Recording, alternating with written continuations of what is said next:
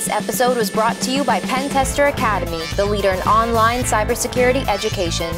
Join over 10,000 professionals from 90 countries to learn security online. Also brought to you by Hacker Arsenal, artillery for cyber warriors. Visit us on hackerarsenal.com to check out our latest attack defense gadgets. I'm Marley Oxenholm from Pen Tester Academy TV, and welcome to our show, The Toolbox, where we showcase the latest and greatest software tools so you can use them to better your security. I have some great tools to show you guys today. Let's take a look at Hcitool and Gatttool. Hcitool stands for Host Controller Interface Tool and is used for detecting and connecting to peripheral devices. It can also show additional information advertised by the device. This tool is written in C and is a part of the BlueZ project. Hcitool was developed by Maxim Kranziansky and Marcel Holtman. Gatttool is a generic attribute tool.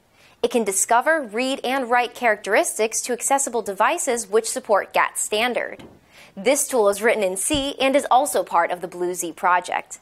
Gatttool was also developed by Marcel Holtman, who is a principal engineer at Intel. Now, you're probably wondering how to use these tools. Well, take a look at this great example.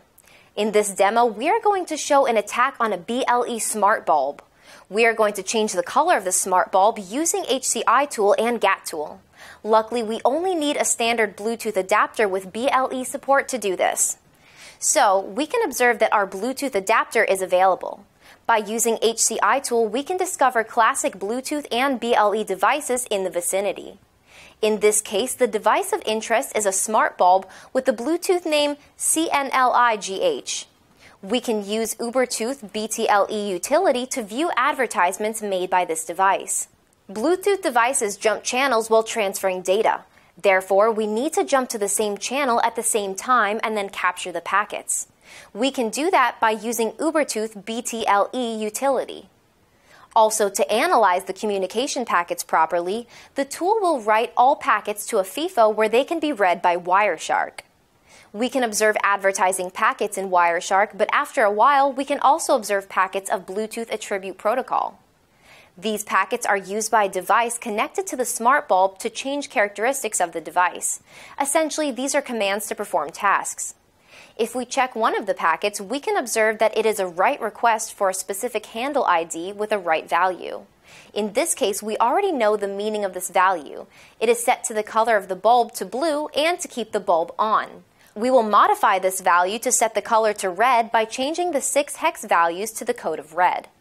Then, we will connect to the bulb with Gatttool by using SmartBulb's MAC address and send our crafted value in the write request. We can observe that the color of the bulb changes from blue to red. In this manner, these tools can be used to pen test Bluetooth conventional and low-energy devices. It also reminds us how insecure current IoT tools are and highlights the need for more people in the security industry.